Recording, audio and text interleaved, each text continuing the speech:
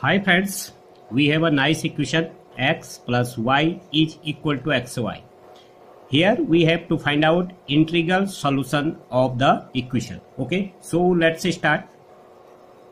Now we can write x y minus x minus y is equal to 0, right?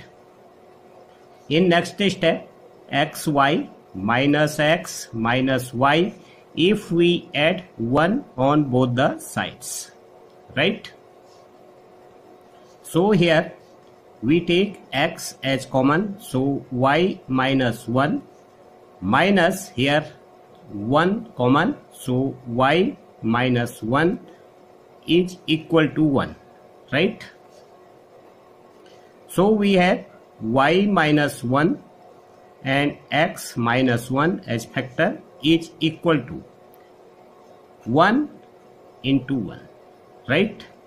Now we have two cases, either y minus 1 is equal to 1 or x minus 1 is equal to 1, right? So y is equal to 2 and x is equal to 2, right? Such a way we have two integral solution of the equation.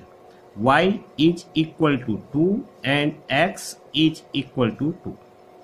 Okay friends, thank you.